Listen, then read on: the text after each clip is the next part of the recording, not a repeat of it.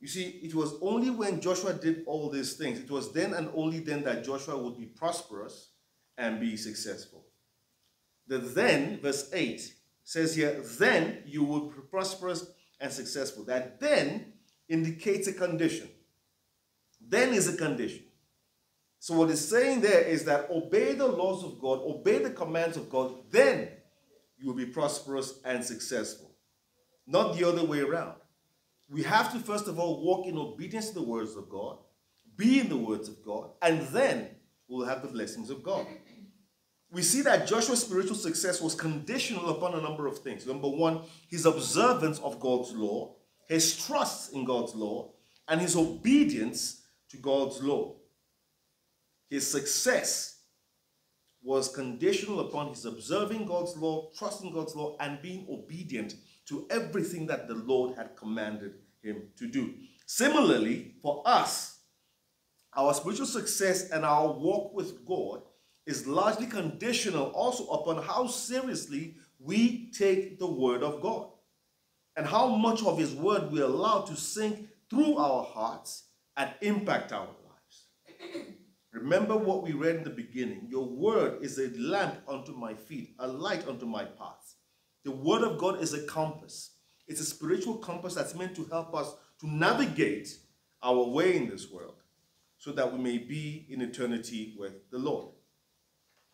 Now, given how important the word of God is, one would expect that believers and Christians will be spending more time in the word of God.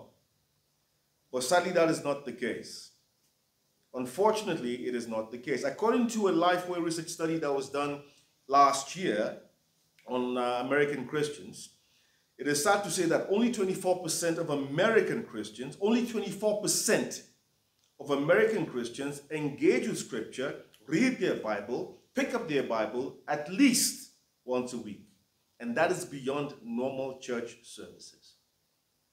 Only 24% of Americans pick up their Bible at least once a week. And that is beyond normal church services. The statistics get worse. Only 39% say that they use their Bibles 3 or more times in a year. Only 39%, less than 40%. They say that they pick up their Bibles, they read their Bibles only 3 or more times in a year. And this is the lowest number in the entire 13-year history of this study. 24% read their Bible at least once a week, while 39% only use their Bible, they pick up their Bible, they read their Bible 3 or more times in a year. But when we read Joshua 1, what we are seeing here in this study is in direct contrast to what God commands Joshua to do. God tells Joshua what? Keep this book of the law always on your lips. Meditate on it, what? Day and night. Not once a week, not 3 times a year. Meditate upon this word day and night. Why? So that you may be careful to do everything written in it. The only way we can walk in accordance to the word of God is by constantly being in the word of God so that we can know the will of God.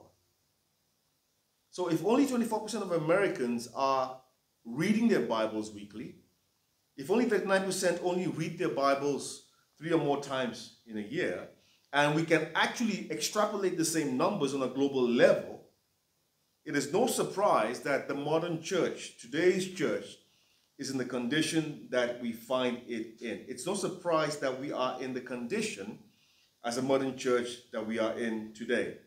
Because if we cannot make the time to read the Word of God, to communicate with God, how much more prayer?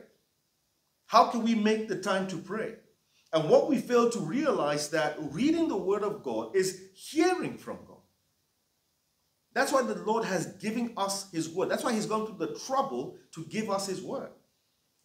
In his omnipotence, he realizes that all that we need to navigate this life, to walk with him, is found in this word.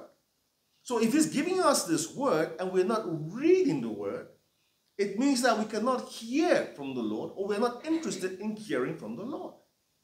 And if we're not praying, prayer is speaking back to God. So if we're not hearing from the Lord, if we're not praying to the Lord, we cannot have a relationship with the Lord, because a relationship is a two-way street. Relationship is based on communication. It's based on hearing, speaking, and acting. If there's no communication, there is no relationship. The number one reason amongst those that were polled that they gave for not spending enough time reading the Bibles was this: the lack of time. The number one reason they gave for not spending time in the Word of God was the lack of time. Think about that for a minute. The lack of time was the reason that they gave for not being able to spend more time in the Word of God.